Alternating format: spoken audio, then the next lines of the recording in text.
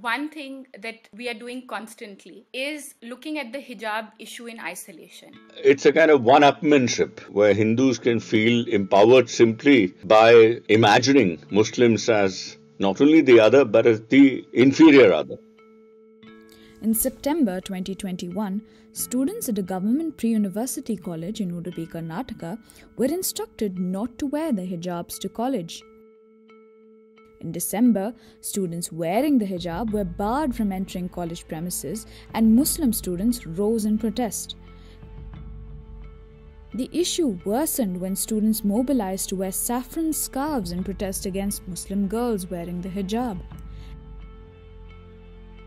And on 5th February, the state government invoked the Karnataka Education Act 1983 to ban clothes that disturb equality, integrity, and public order in schools and colleges.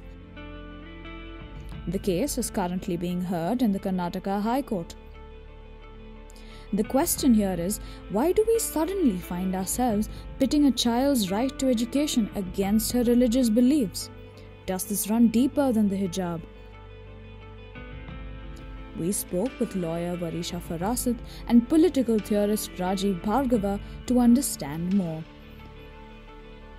My very first reaction was that this should not happen in India. I was a little surprised, shocked, but maybe not so much because of what has been happening in India over the last few years. Frankly, I was shocked that something like that had happened because this has never been an issue in India. How did we get here? Secular has become a dirty word. It's become something to be mocked at, to be ridiculed. And even the secularists know if they use the language of secularism, it would be counterproductive. One thing that we are doing constantly is looking at the hijab issue in isolation. What we have to do is we have to step back and look at what has transpired in the last 7 years. So this seems to be completely manufactured and very much a part of the larger trend of putting Muslims in their place, inferiorizing them, demonizing them. It's a kind of one-upmanship where Hindus can feel empowered simply by imagining Muslims as not only the other but as the inferior other. It started first with the lynchings, right? The first Akhlaq lynching case of Dadri. And after that, we've seen the hate speeches more recently. They were basically a call for genocide of the Indian Muslim. If you have this kind of an argument that we are people who have no religious identity and therefore you should also get rid of your religious identity, then what you get as a result of all this is domination by the majority of the minority. So what are the rules of the game here? If the general ethos is one of pluralism, and if there are certain pluralist elements in various religions, then those pluralist elements the government can either leave alone or it can even encourage them. So the constitution continued to have this dual attitude to religion because religion in India itself was viewed as ambivalent. Therefore, it adopted this policy of what I call principle distance, that it will not separate itself from religion because it simply can't. It will keep some distance from all religions, but it will engage with religions or disengage from them, depending upon which of these will reduce institutionalized religious domination, right? Why is this bigger than just hijabs and uniforms? This hijab controversy, the way it's being fanned, is for two reasons. One is to show that the Indian Muslim is very regressive and they oppress their women. And the second is to distract from all the criticism that the Indian government was receiving internationally and nationally for what is happening to the Indian Muslim today. The BJP wants to be the savior of Muslim Indian women. And I think that's a completely false narrative that they have created. When the triple talaq matter came up, it was the Supreme Court that set aside the triple talaq. So it had nothing to do with the BJP. We saw the Sulli deals recently.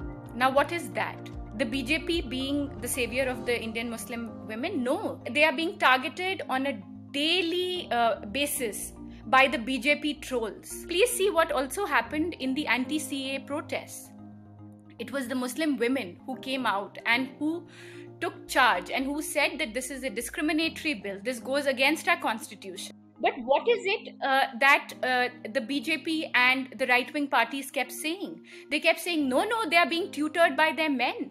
They're not really bothered about whether the Muslim girl gets educated or not. They are only bothered about politicizing it and about showing that Muslims are more regressive and more patriarchal than any other community in India. This is not some one little flank of some, mad, crazy group. This is being enabled right from the top. They never condemn it. But why will they condemn it? They have enabled it. They have enabled the unleashing of this sort of hatred against the Indian Muslim. What can our courts and governments do to resolve this?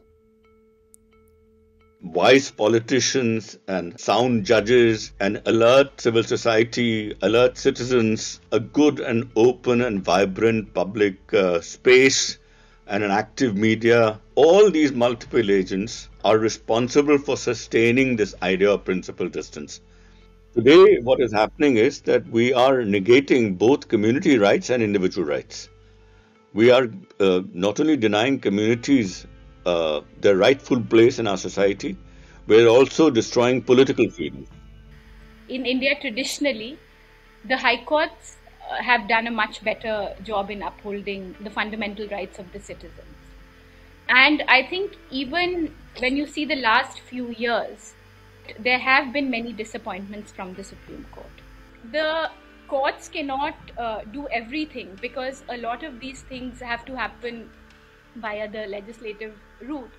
But the courts can definitely look at issues of life and liberty and especially look at rights of minorities when they are being targeted with more urgency. And by the courts, I definitely mean the Supreme Court. It has become a question of what reasonable restrictions can be placed in the interest of public order. What's the harm in keeping religion out of our schools and colleges? What is happening today is the complete domination of state symbols by one religion. And this is really in not just bad taste, it is a way of alienating one's fellow citizens. We need to include everybody. We don't have to exclude anyone.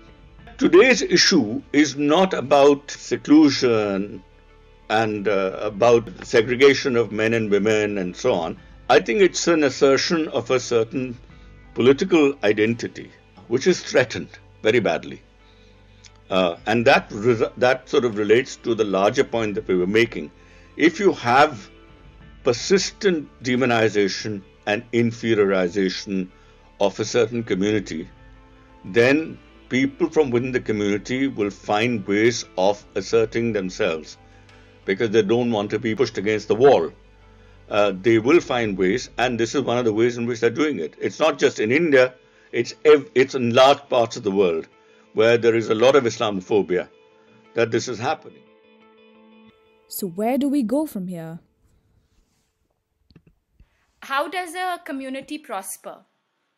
Whether it's the Muslim community or any other minority community, there are two important aspects to it. One is equality of opportunity for members of these community, and second is to do away with discrimination, both of which is provided for in our constitution. Unless there is a narrative which is created, which is an enabling narrative, not a narrative of hatred, you are not going to get to the other rights, because even the privileged amongst the Muslims today are feeling under siege. So I cannot even begin to imagine what the local rediwala is feeling. You can do what you want at home. You can also do what you want in your club or in your private company, even in a private college. But when it comes to the state, which belongs to everybody, the state should make its identity markers those identity markers should be, in principle, available to all, and with which everybody can identify. I would suggest that we just recover our pluralism, which is our basic strength. I mean, this is what we've been known for many millennia. We can we can negotiate something, as we have done in the case of Sikhs, right? They are allowed to wear a turban which is the same color as the uniform. Now, what is a hijab? It's not a burqa. It's not a niqab. You are covering your head with a dupatta. So instead of wearing the dupatta on your chest, you're also draping it around your head. And as long as that dupatta is the same color as the color of the uniform, I don't see what the whole issue is about. So I think we can easily resolve this problem if we have the intention of doing so. If, on the other hand, the whole point is to create trouble, then even the most innocuous things will become threatening and violative of something common. What has happened now is that when you see the women, they are asserting their identity. They are saying that we want to wear the hijab.